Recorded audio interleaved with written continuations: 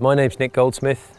I was a Royal Marine for just over 11 years, and in 2018 I was medically discharged with the diagnosis of complex post-traumatic stress disorder.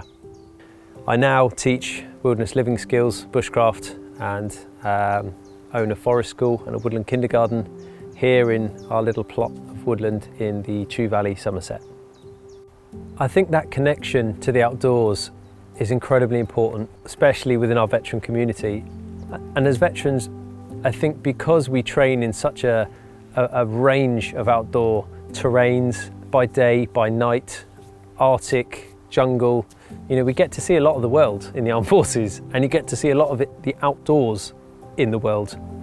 And I think to come back and do that stuff in a non-tactical, no stress, kind of hanging over you environment is great, because you get to relive all the best parts of soldiering without any of the nasty stuff hanging over you. Sitting around a campfire, enjoying food, laughing, sharing story, the benefits are so multifaceted, both on a mental health and wellness side of things, and on a physical, getting out there and moving, feeling good, being part of the great British outdoors, or wherever you are in the world.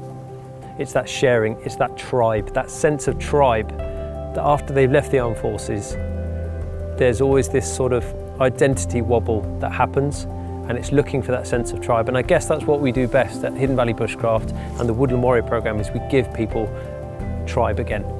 We've been very fortunate in that we've been able to find a way to keep helping people during the COVID crisis.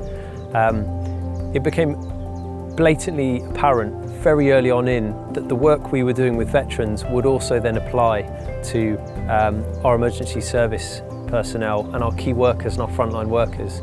And I felt that we've made a very big difference in people's lives that way. The grant from the Veterans Foundation has made a massive difference to us.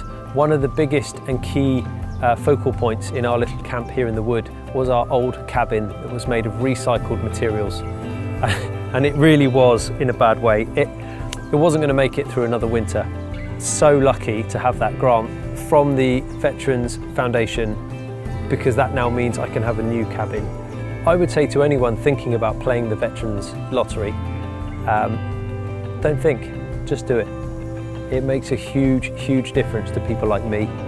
Thinking about where I was to where I am now, I don't even think about what the outcome could have been here, because I now have this quality of life, and that's thanks to those exact organisations for helping me and needed that, and they were there for me, and it makes a big difference.